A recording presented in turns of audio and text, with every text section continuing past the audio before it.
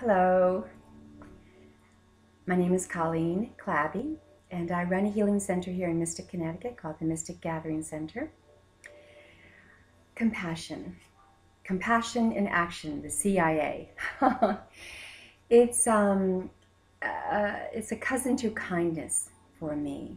When I think of compassion, I think of the elderly. I think of hospice. I think of all of those caregivers that help, and no matter how grouchy or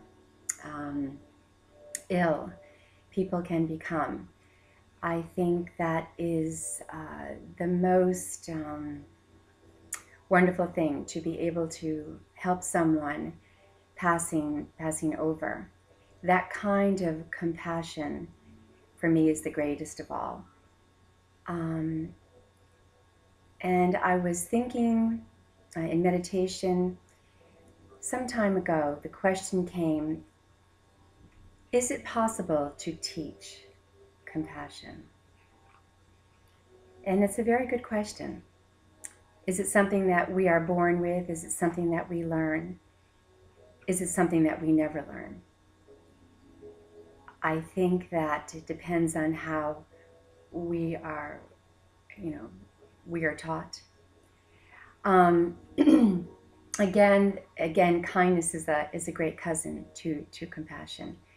For me, compassion is a feeling. It's a state of the art heart, and no matter what the situation or relationship, if you can feel kindness and a kinship to whoever or whatever it is that you're doing or thinking about, then that is compassion.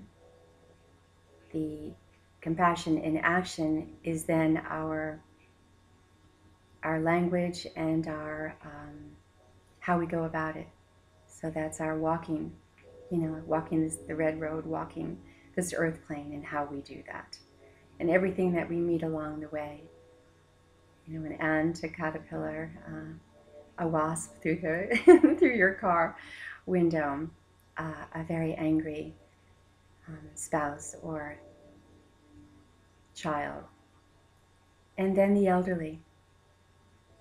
So when we care for one another, it's how we care for one another. So that care, that compassion, and it's a huge amount of freedom to have it. Can we teach it? I don't know. I don't know about that. I think it can be learned. Do we have to have it to begin with? I think so. I do, because I think that's who we're made of, what we're made of. Thank you.